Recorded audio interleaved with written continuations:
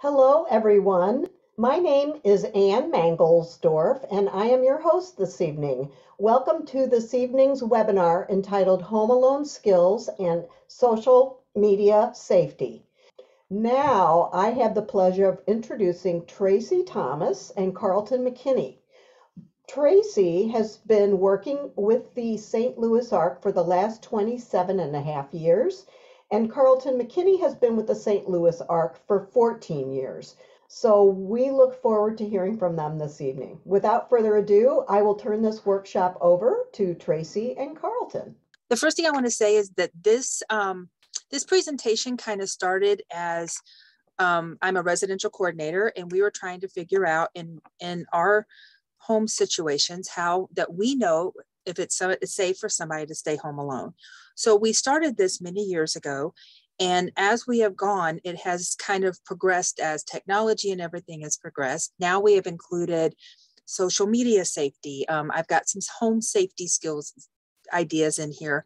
It just continues to evolve and change. I will tell you, every time that I teach this, I add more stuff, take out some old stuff, really try to kind of look at things. And my co-presenter today is Carlton. He works with families, and he really helps get them set up with all of the kind of things that they need for different kinds of equipment, and getting them set up online and things like that. So hopefully we can go through here and give you some knowledge, and we're glad to answer any questions that we have. And if we don't have the answers, we'll be glad to look them up and get back to you on that. So without further ado, we are going to start with what the presentation is. Home alone.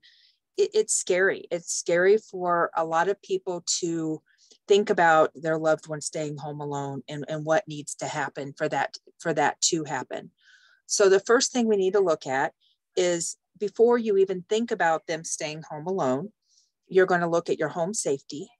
We look at emergency drills, and that may sound kind of silly, but with the emergency drills, you want to look like, if the tornado alarm goes off, does your loved one know where to go? Do they know what to do? If they don't, then we can't control the weather. That's not a time to really think about them being home alone at this time. And also stranger awareness. If somebody knocks on the door, will they go with them? Will they leave? Will they let somebody in the home? I can give you a perfect example. In one of the homes I support, the staff went downstairs to do the laundry and came back upstairs, and there was somebody standing in the house, and somebody knocked on the door in 2 minutes, and the person let them in. So it's something to think about and something to kind of really look at that. So the way we've developed this is I have made what's called a home alone safety assessment. And the way that is set up is it's set up into questions. So you will see the questions on the left side, and you will see what's called a probe. So things that you need to ask, things that you need to think about, things that you need to be aware of if someone is going to be home alone. So the first thing to ask is, does the person want to be home alone? I know sometimes it may be a position that you don't really have a choice, but if they don't want to be home alone, it's probably not going to be successful. So looking at this, does your house have all the safety equipment that is needed? Do you have smoke detectors? Do you have carbon monoxide detectors? Do you have fire extinguishers? And if you have fire extinguishers, there's a few things you need to think about. Do you want your loved one to be able to access the fire extinguishers? Something else to think about. And also weather radios. Weather radios, I think, are becoming a little less important. We have them in all of our homes, but it's also a good thing if everything is off. For some reason, if you don't have the television on, I know most people have cell phones now, so it does help with getting the alerts and those kind of things, but it's just one extra thing of protection for your family. Another thing to think about with home safety, are the windows and doors locked? Can the person get in, get out? If there's a fire, can they get out without assistance? Do you have first aid supplies? Do you want them to be able to use first aid supplies? I support somebody right now that I do not want to leave a first aid kit because every one of our Band-Aids will be out because they like Band-Aids. So that is something that if we look at her staying home alone, we would look at making sure that kind of stuff is secured along with poisons and things like that. So you want to think about things that are going to be limited if you want the person to be home alone. Is it okay for them to cook, for the shower, go outside, answer the door, use appliances? Just because maybe they can't do all of this doesn't mean that they can't stay home alone. It just needs to look at that. We need to look at different kinds of adaptions. Somebody in one of my other classes that I talked about a lock on their stove, and it was just a little lock that they had, and it prevented them from turning on the stove in the oven while they were gone. It was just a small lock. Another person told me about when they're home alone, their loved one was home alone, they just took off the knobs off the front of the oven, and that worked. So little things like that, thinking about that kind of stuff. Again, have you practiced your safety drills? Do they know where to go in case of an emergency? One of the things that we do in each of our group homes, and I would recommend everyone doing it in each of their homes, is contacting the police department and letting them flag your home address and let them know that you have a person with disabilities that lives there. That way they know if you get any phone call from that home that they have a really good idea and that they know the kind of what they're walking into. An example I can get in, again, most of these are group homes examples because I am a residential coordinator, but I also do respite in people's homes. But we had someone who had to go to the hospital and they were going to one of the homes that we had flagged. And when they arrived, they knew they actually brought in a couple of extra firemen. They had hats, they had stickers, things to do to keep the other guys entertained so they could work on the person who needed help. And it was so beneficial and so helpful to have that. And it's very, very needed. That way, if something does happen and somebody calls by accident or something happens, then they know what they're getting into when they call you or come to your home, sorry. So I mentioned about my assessment. So now I'm going to show you kind of how it's set up. So each of them has a question and each of them has a probe. So the way these works is there's questions. So the question is, does the person recognize signals for a fire? And the probe means, how do we find that out if they're safe to be alone, home alone? So you would ask them things like, what does it look like if there's a fire? You're going to look for things like there's smoke, there's flames, there's fire alarms. If you show them pictures, do they understand what that means? If your smoke detector goes off, do they leave the house? Also, if you were really working with somebody on staying home alone and the smoke detector goes off, even when you're cooking, your best bet is to go ahead and evacuate anyway, even though you know it's a drill. But if you work with your family member and they know every time this goes off, we go out, it's going to really work on that repetition. And that way, in case there is an emergency, they will step out and leave because it's been kind of drilled in them. The second question, can the person evacuate for a fire drill in 2 minutes? That's, for us, that is one of the things we really look at. We've ran fire drills at different times, when they're asleep, when they're awake, and do they know how to use a fire extinguisher? And do you want them to use a fire extinguisher?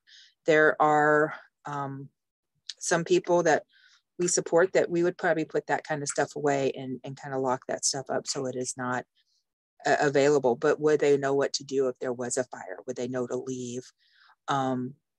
If they're playing a game, would they leave the game to go out the door? If they're sleeping, would they wake up and go out the door? Those are things to really think about if they're home alone. Does the person recognize indications for a tornado? Would they know where to go?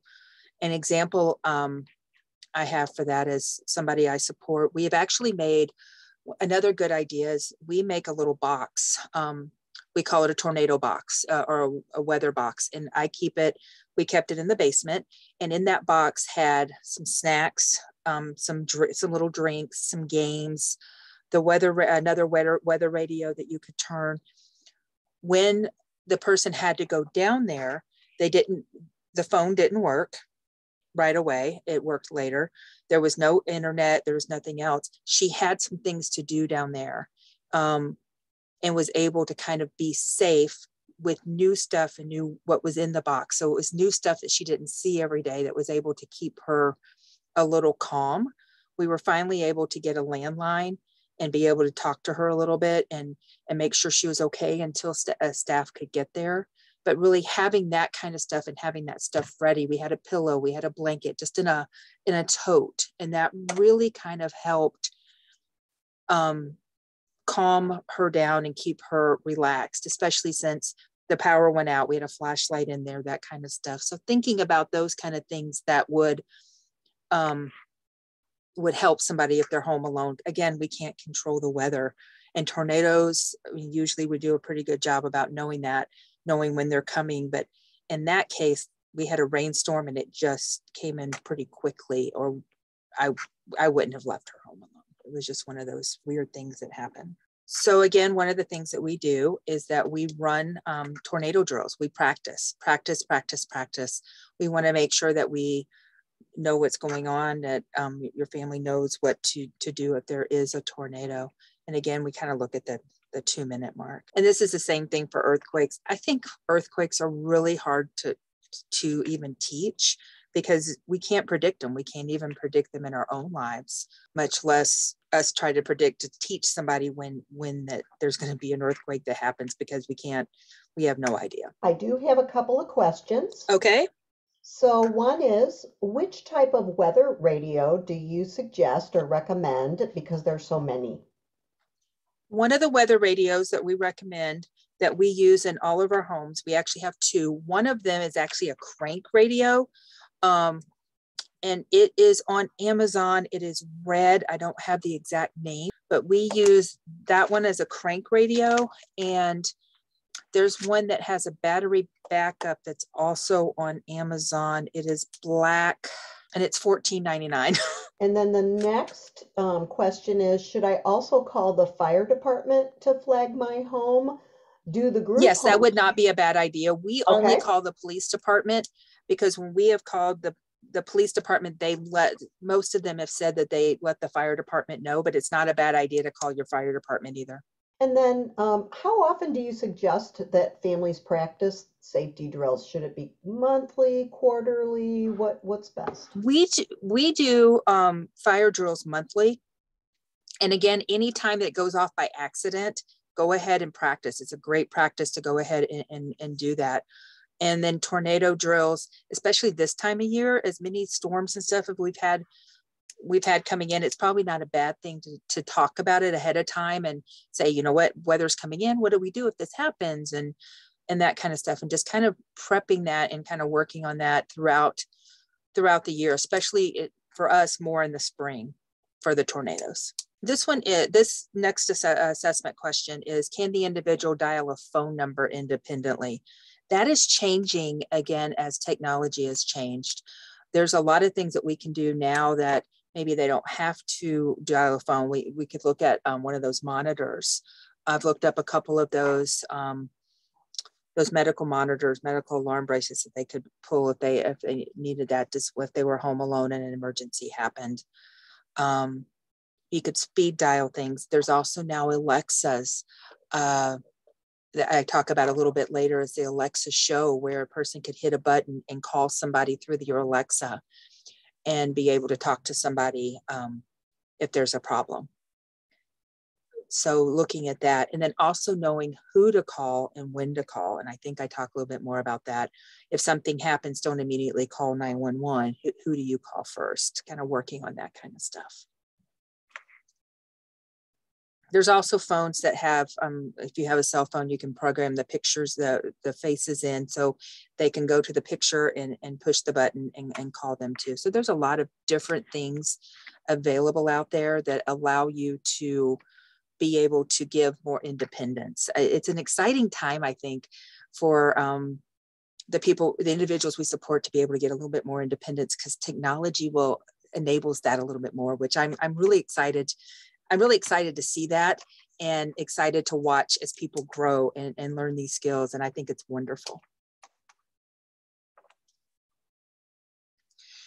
Again, we talked about calling 911 now, especially if you flag the house, have your house flagged. If they call 911, it would automatically flag your home, so that will be okay. So this one I'm probably going to like edit very soon, is because you don't even have to be able to tell them your name and address anymore, as things have getting better. But it does help if they can tell kind of what's wrong if something happens. Knowing when to call 911. I'm sure many people have had the issues where someone's called 911 because you made them mad. One of my favorite situations is someone we supported couldn't get a hold of their mom. So they called 911 because they thought their mom was in trouble. So kind of knowing that, working on when to call 911, when not to call 911.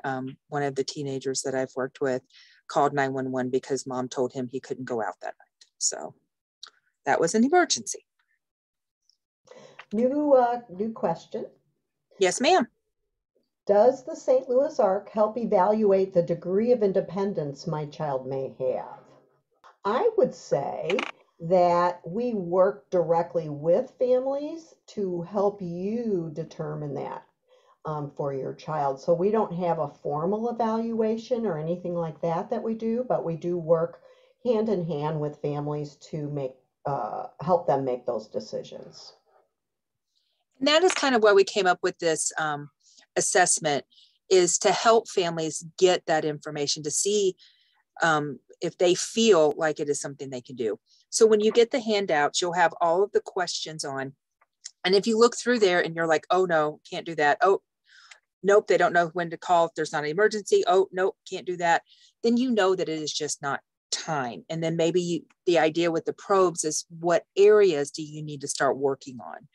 Do you need to start working on not letting a person in? Do you need to start working on the person not answering the door, or little things like that? So that's where we're coming up with these kind of things to hopefully help you get the information that you need. One of my other suggestions with this one is, does the person know when to call when it is not an emergency? Maybe it's you have a neighbor next door, or you have them call you. I know I have many coworkers whose children come home and they call their mom right away and say, hey, I'm home from school, I'm doing this now, that kind of stuff. So figuring out who else they can call and who else they can know for in case if there's an emergency, or just knowing that somebody's home, that kind of safety stuff. If the person does answer the phone, do they know not what personal information not to give out over the phone? I don't know about anybody else, but I am getting spam calls after spam call after spam call. So I'm probably pretty sure that I am not the only one. So if a person is home alone and we have either a home phone or a cell phone, would they answer it? Would they give that information? I'm going to tell you a little bit about some phones and some apps that can definitely help you with safety a little bit later as we go on through this presentation, that would help you with that kind of stuff. You can also have them practice a statement if you want them to, if they're home alone, or again, just not have them answer the phone. We have landline phones in all of our group homes, which is why we talk about the phone so much more than probably you do in your home. Most homes don't typically have a landline phone, but we do have one landline, at least one landline phone per home. We also require that, and this thing is, in case something happens, cell service is out, we definitely have a telephone in each home that will work. Does the person not open the door to strangers? My favorite example here is, I was talking to a family and they were saying that they were working on this. So the way they started checking on this, doing the probes, was they walked outside and called their neighbor and had their neighbor come over and knock on the door. They called a friend that had never met met their child, and they had them come over and knock on the door while they were in the backyard planting flowers. So kind of giving them the independence, but still the safety to see if they would answer the door. And they answered the door 3 out of 3 times with 3 different people. So that let them know what they need to start working on is who you answer the door for. Do we not answer the door to anybody? That kind of stuff that works on that, and figuring out what to do next, and what part that you need to work on. Someone else was telling me in this class that their child did a very good job about not opening the door to strangers. And then a cat ran by, so they opened the door to go get the cat. And we'll talk about some, when we get a little bit further past the assessment, we will talk about some of the safety things that myself and Carlton have been able to find that hopefully would help with some of that independence and that safety. So the next question in our assessment is, can the person use the stove? I mentioned earlier that if they can't use the stove, then maybe we just look at locks, or if the person will agree not to use the stove. The goal would be that they would say, hey, okay, I won't use it. I won't do this, and actually do that. In a couple of my classes, I've been able to talk to people this has been a huge problem with their loved ones with microwaves and ovens and the tops of stoves, such as using the metal bowl and the fork in the microwave, and they blew up a microwave while they were home alone.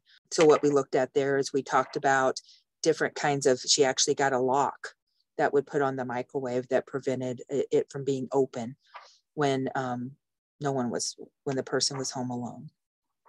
So there's all kinds of different things that we could look at to hopefully be able to get a person to have the independence and not take that away from them. But that's what the probes are for. The probes are to hopefully help you figure out what you need to do for that person to do it safely. So if you walk in another room, are they going to turn the stove on? Another fun story that someone told me about was the person wanted to make spaghetti. Well, they put the spaghetti in the pot and they turned it on, but they didn't put any water in it. So they had a burnt spaghetti on the stove. So things like that. So this kind of goes along with the other one. Can the person use the oven independently? If they cannot use the stove, there's probably a good chance that they can't use the oven. But again, you want to look at that and try to figure those kind of things out. And this kind of goes along right with it with the microwave. What kind of things can they use the microwave? I've actually went and have gone back to some of the old dial microwaves because they're easier for some of the people we support to understand what to push and things like that, or always hit 1. So have stickers on a couple of microwaves that tell them, okay, this is what you can push.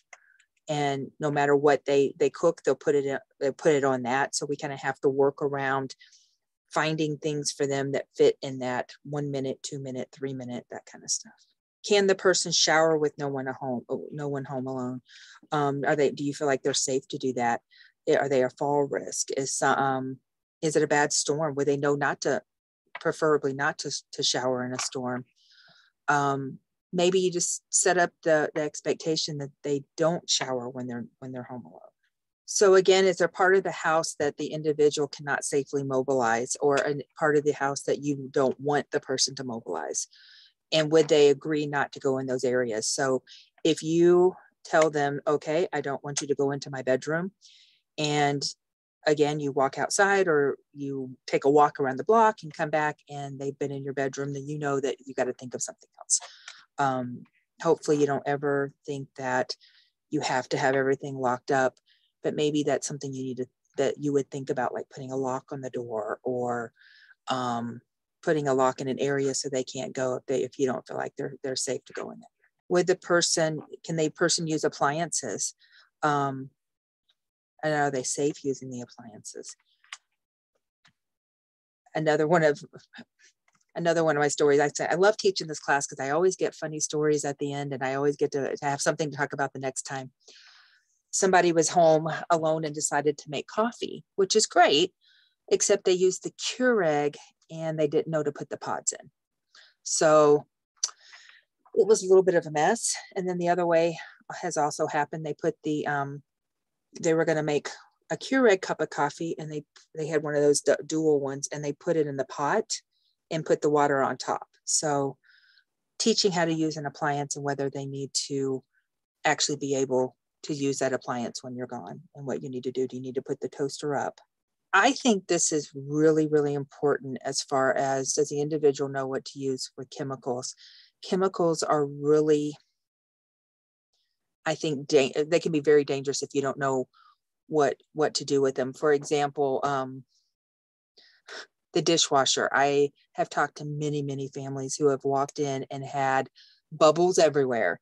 They used too much soap, or they used, my favorite one is the family who walked in and their loved one had tried to cook something and made a mess. So they decided to clean it up. So they decided to go ahead and run the dishwasher, and they used Dawn dish detergent, and they had bubbles everywhere.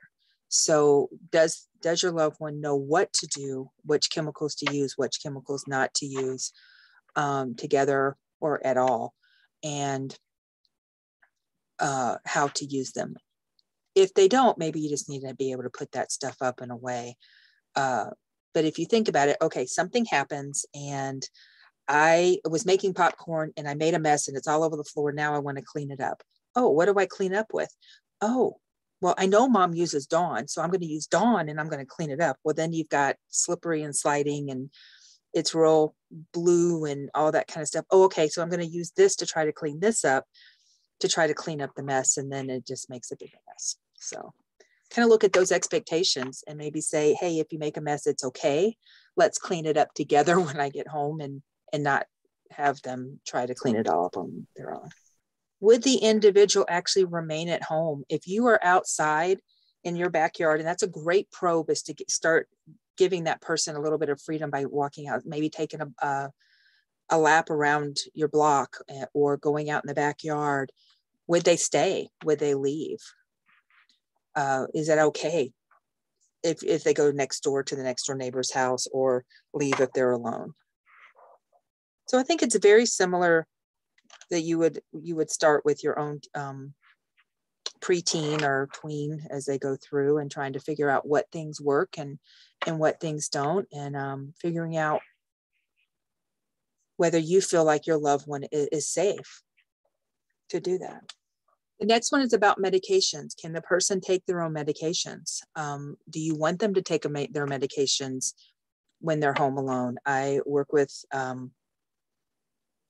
think he's about 22, and he has transportation. It comes and picks him up. His parents go to work, and he gets up on his own. He gets his breakfast ready. He gets everything ready to go. He takes his medicine. Those little boxes work really, really well with a lot of people we support, and giving them that independence and knowing what medicines to take. And I really like the one that just has the day.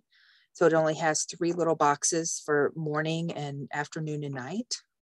So I think I really like those because it gives you that independence, but it doesn't give you a whole lot of extra meds that someone can take by accident. So it's a good way to go. So there are many safety items that can be used on home alone safety. So this is where I'm going to kind of bring Carlton in. There's lots of different apps. And if you guys know of any more that I don't mention, please bring it to me, because I would love to hear about more of those kind of things. So one of the ones to think about is just the Ring app.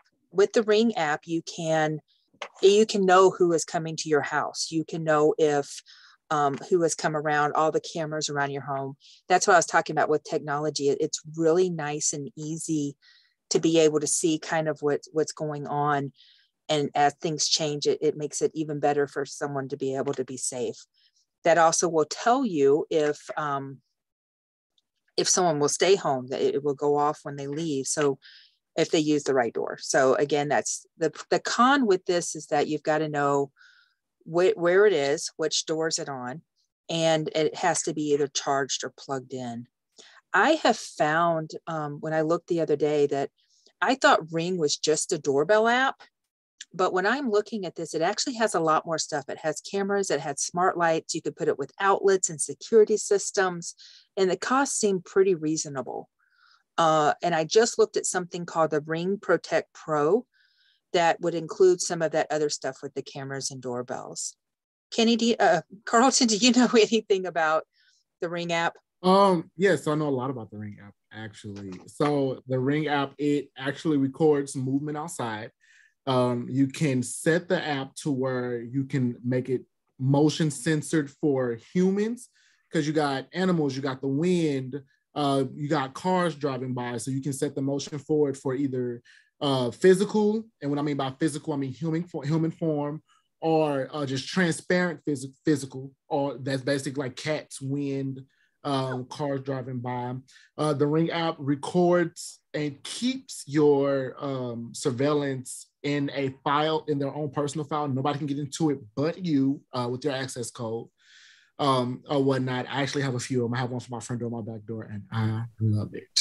I actually, I have one of these cameras for my backyard, and I got something off of Amazon. It is not the Ring. It is not done by Amazon at all, even though I bought it off Amazon. But it's kind of the same thing. It does record everything. It lets me know whenever anything walks by. I will tell you, my cat has found that, and most of my pictures are of my cat sniffing it and kind of letting me know she's there. So there's definitely lots of those little camera options that are censored with any kind of, like Carlton said, sometimes the wind, an animal. Every time the wind blows, sometimes my thing goes off. But yeah, and you can also have the app down. It can be downloaded on your iPad, your cell phone, your computer, your desktop. If you have a smartwatch, you can definitely have it downloaded on your smartwatch. And anytime the sensor goes off, the video pulls up automatically to just let you know, hey, there's movement at your front door. People can press the button and it'll ring, and then you can also talk through it, through a lot of the Ring lights. I personally feel that you should go. You can buy from Amazon if you want to, but I got mine from Best Buy. And what I like about Best Buy is they give you a live description of how to set it up and how it actually works. I have a question for both of you, I think. What are your thoughts on using technology like home security cameras to monitor your child at home while you are out to see how they do? Or would you consider that to be invading their privacy or independence too much? I would say that's a great way to start. I think it kind of lets you know what's going on in your home. And I personally do not think that it is invading too much of the privacy, obviously not in the bathroom or bedroom, things like that. But definitely it's a great way to figure out kind of what's going on, whether they're going to follow it. And actually, I have another device I'm going to show you in a few minutes. It's a little sneakier that's along those lines. So I am not opposed to it. What about you, Carlton? I am not opposed to it either. As she said, I wouldn't put it in the bathroom or the child's bedroom unless you feel that the child is a danger to themselves and you just need to see what they're doing. But no, I'm not opposed to getting an in-home camera. You can put it in the front room, the kitchen. If you have a basement, put it in the corner in the basement, or whatnot, a hallway. I do know a lot of parents that I do support their children. They definitely have some in their homes as well. So I don't oppose to it at all. So speaking of that, I told you there's a device that is a little more sneaky along those lines. I looked up this camera clock. It's one of those, it looks like a clock. You really can't see that it is a camera. And it is that sneaky way to be able to check on your loved one to see how they are doing if they don't want you to know. So that kind of goes back to, yeah, I agree that it's okay to do that for this reason. I just found this the other day. It's $65.95 on Amazon. And they actually had them under, you could Google discrete clocks, and they had some of those there too. I like this for different reasons. When I actually went to the actual app, the night vision looked just like day. It can stream directly to your phone. So it's like a nanny cam. Under most times, we try to do the most independence possible and not invade someone's rights. And I really appreciate the question that you asked about that earlier, because that's important to think about that kind of stuff and thinking about their rights. But also kind of, hopefully this is a way to give them more rights. If you check it, and you watch it and then you realize, okay, then I don't have to watch it 24. I don't have to watch it the whole time I'm gone. Maybe I'll check in once an hour. It gives that person that little independence and that fade away that would give you your thing for safety. So the next thing we're going to talk about are some different phones that have some really secure settings that I really like a lot. Pinwheel was a new phone to me. I have a friend who has a son that learns about everything he can about phones, and they have done much research on almost any phone that's out there, and they love Pinwheel. And here's why. As you can see, they can't delete messages. The parents have full control. So it's a great way to start with a new phone by giving them a phone, being able to see what's on there and what's not on there. No streaming, no games, no social media. The other, it looks like a plain smartphone. So it looks like everybody else's. I really like that you can take away some of the safety stuff as things progress and they get better and can use the phone more. You can give them a little bit more control and still be able to kind of look and see what's going on. Bluetooth and Wi-Fi. And the other one I liked about this is that it can work with many carriers. And I'm going to talk about the Bark app in a few minutes, but the Bark app can actually be used with the Pinwheel, and the Bark app has a locator on it. So the family that I have talked to that uses this says this is the best ever that she has seen, and she has used many different ones. Here's the kind of the pros with it, the cons with it, I'm sorry. The con is the cost. There are three different types of phones. If you are going to do, if you have this one, if you have an Apple product, you have to be able to use, if you have an Apple phone yourself, to make it work with this phone, you have to get the Pinwheel Plus. So each one of these has an addition. The cost is less because they have less functions and less features. With this Pinwheel, you pay $14.99 a month for a subscription, and you have a Pinwheel portal.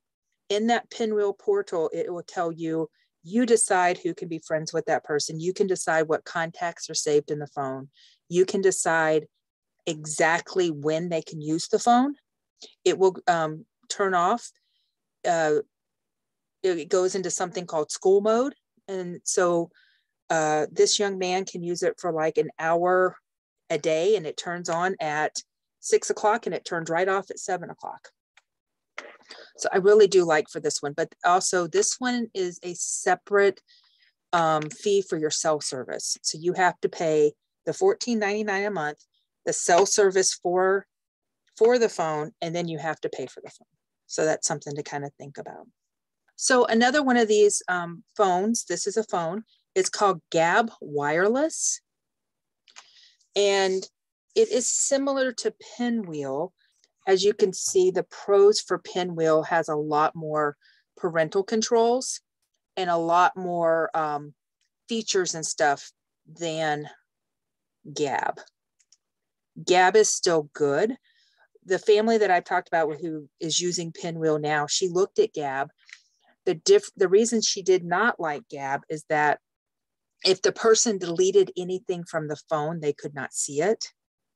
It didn't show up on their browsers, whereas anything that shows up on the Pinwheel phone the person cannot delete it. You would be able to see that even if they deleted it on their end, which is kind of nice. Again, there's no social media, no app store. And I'm going to kind of jump off this for just a second to kind of talk about something else that I do. I work with a young lady, and she loves her games, and she loves her gaming stuff, and she likes to buy her avatars. And this year alone, she has charged $2,500 to her mom's credit card. So I have been helping them with different ideas on what to do with gaming and social media. It's a really good way for a lot of people to meet friends. Mom put her credit card in because you have to have a credit card on file, and ended up charging, like I said, $2,500. So we've had to look at different things, prepaid cards. We looked at the green, is it called green? And that is a credit card that can be managed by families. The one con that we have found with that is It's that called if you are in a green light, you're right. Sorry, thank you. The problem with green light is when we try to sign somebody up online, if they were over the age of 18, then it would not allow you to sign them up because they're considered an adult. You actually have to call and get special permission to be able and explain why an adult would need that kind of a card. So sorry, that was my little junction off that for 1 second. So with Gab Wireless, again, here's the cost of the phones. The phone plan is $17.99. So that includes everything. They also have a parental portal. So it is something that is good, and it obviously goes down if you do more of a contract. So the benefit of this one over the Pinwheel is that the phone service is included in this one. It's a 2-year contract with the phone. So with Pinwheel, you have to pay for the phone service and the $14.99 a month. With this one, you do not. It is both together. That is a little bit of an advantage. So some of the apps that are really good for smartphones is Capski. So Capski can be used with Android or iPhones. It has the family GPS app. It has a safe browser. It's all kind of together, which allows, again, it has the parental controls. You can control how long you're on the phone. It will, if anything comes up, if they try to go to a restricted area, it will notify you. There's a free version that has the GPS, all of that kind of stuff is included. I really like this one. Actually, I looked up the top 10 apps in apps for safety for, this one was actually for tweens. And Capski was number 4 on their top 10 list. This one is going to go kind of way back down. This is called Safety for Kids app. This is actually a game. And it is a game that I downloaded on my phone to kind of see what it was like. And this game really goes back to what we were talking about in the assessment in the first part, where you want to look at whether they can stay home alone. These actually work on those kind of things. So it's a game that they can do it, and you can do different, each chapter is talking about different things. So you have a little avatar, and you play your game, and then they have an emergency, and what do you do? And it works through that. And if you do it wrong, it goes back and says, okay, let's try this again.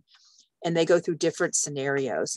So the first 3 chapters are free, and then after that is $1 a chapter, and it's up to 12 chapters. And I would say probably the level on that is probably 2nd, 3rd grade area, but it is nice. I've played with it with someone who was 6, and just to see how it would do, and she was able to work on it and not feel like it was too babyish for her. But again, she's pretty young. Tracy, do the apps, can they be used on iPads versus phones? Yes, ma'am. Each one of these apps can be used on a phone or an iPad. And all of the apps should be good. They're both good for Samsung products and for iPad products. I mean, for iProducts. I've looked at both of them. If it's only good for one or the other, it will specifically say on here. I think there's one in here that is only good for Android products, not for iProducts. So this is another game that's actually done by the Red Cross. And this again goes back to that first thing with the probes and kind of working on, okay, you figured out that the person can't stay home alone because they can't leave safely. It's games that will work with them and kind of go through each of those levels. It's called Monster Guard. This one is only on the computer, not on the phone. And this is done by the Red Cross. And I liked it. I will be honest, it took a lot of data and it took a long time to kind of download everything. And again, it's a game. So that kind of helps that moving forward, kind of not thinking like you're learning anything. Here, another browser, we actually found a browser. It's called the SpinSafe browser. And this was actually, I think, number 6 on the list of the top 10 safety things. So this one, again, it's good for children and anyone who you need to kind of watch out for. It blocks all types of inappropriate content. You have to kind of look at everything. It's definitely helps with that kind of stuff. The one I like about the SpinSafe, it really is good for YouTube. It will automatically block anything that should not happen with YouTube. So they can't get to the videos and stuff that they would want. So that's a pretty good app to try. And I also like this one because there's no hidden surfing. So in some of them to think about is that you can kind of look at different things. I like the idea of, again, giving the independence, but keeping the safety and letting them prove that they can do that. And then you can kind of let up on some of these. And I really like this too, because that SpinSafe is another one of those that you can decrease the amount of restrictions on there as the person proves that they can handle those. This is the one I talked about earlier that that actually works with the pinwheel phone. This is Bark. Bark is number 1 on the safety apps that is recommended for children and tweens, excuse me. So it does everything. It looks at YouTube, Facebook, Twitter. It manages screen time, alerts. It can filter everything. It also has the location part that's in there. I also like Bark because you can try it for a week to see if it's something that you want to use. The family that I mentioned earlier, they have the pinwheel phone and they have the Bark app downloaded on the pinwheel phone. So they can look at pinwheel and they can look at Bark, and it really kind of, pinwheel does a lot of like who they talk to and making sure that they cannot get to talk to certain people. So it kind of handles the phone part, and then you add Bark in and that handles all the social media part.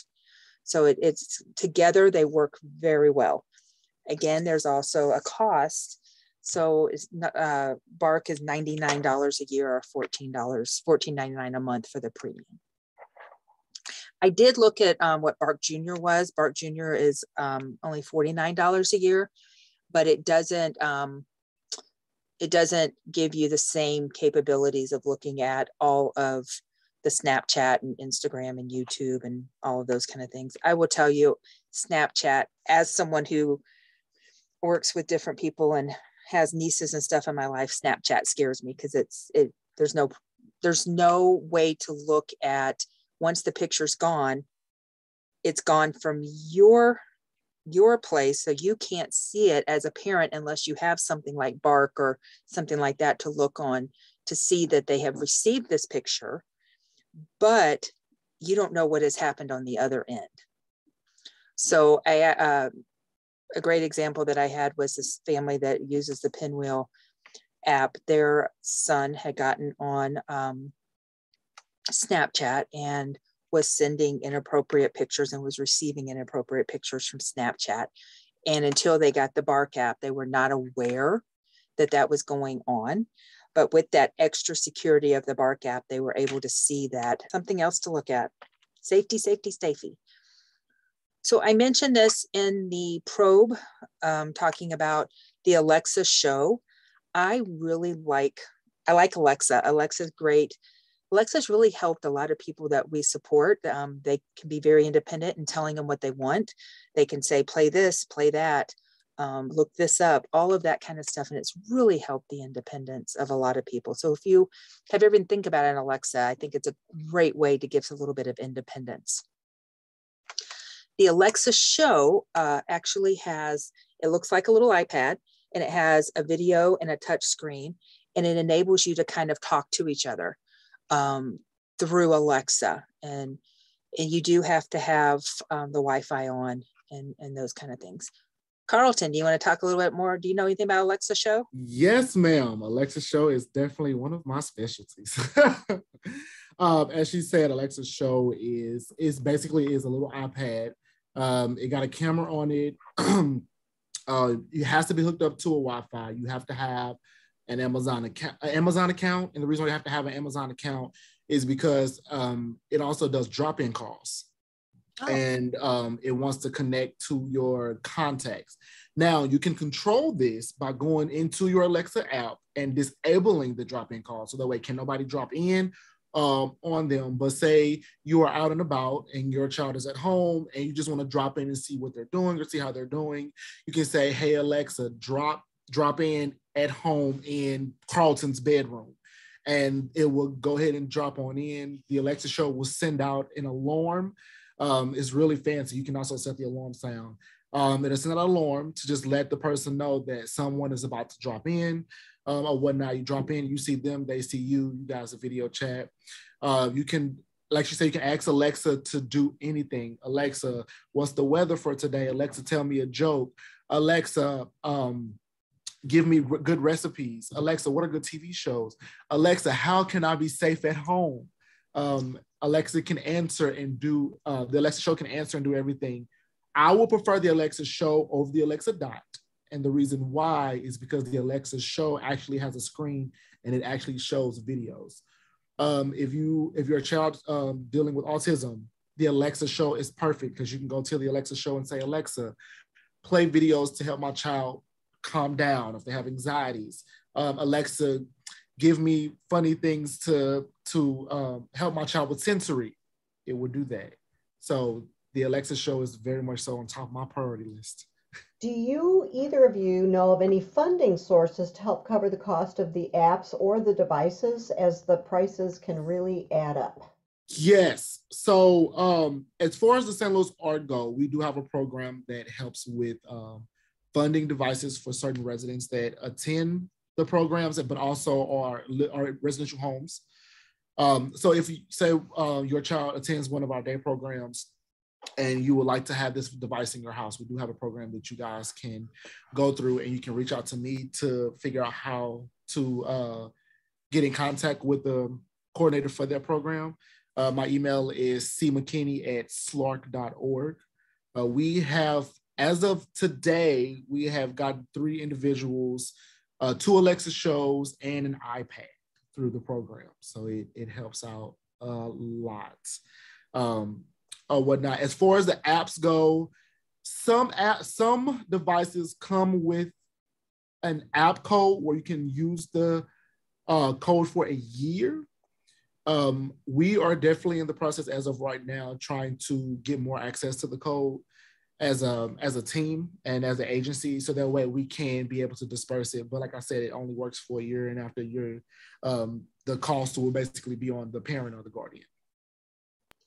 I think the other thing that's available is if you have a case manager through the St. Louis Regional Office, there are Medicaid waivers that will also help pay for apps and devices. So that is something you can explore. So those are some things to think about. With the Alexa show, if your child asks Alexa show for inappropriate things, will it do it? So again, you can, when you get an Alexa show, you have to get the Alexa app. You can go into the Alexa app and you can disable any kind of negative or inappropriate content on that device. That was one of the situations a while back where one of somebody's child was looking up inappropriate things on Alexa, and I just went in, signed in, went to the contact, disabled it, and the Alexa basically said, "I'm sorry, I can't do that right now." is what it'll tell it. So yes, you will be able to disable any kind of inappropriate contacts, inappropriate phone calls. You'd also be able to disable any kind of funding, like if your credit card is linked to the Amazon account, you can disable the Alexa show from making purchases as well. So one of the other apps, and I don't know if you know this one, Carlton, the Net Nanny. Have you heard of this one? No, that's my first time. So this one, I felt like it's definitely an option. Liked it for the cost. The cost is only $54.99 for 5 devices. I actually looked that up yesterday, and this is still the same price.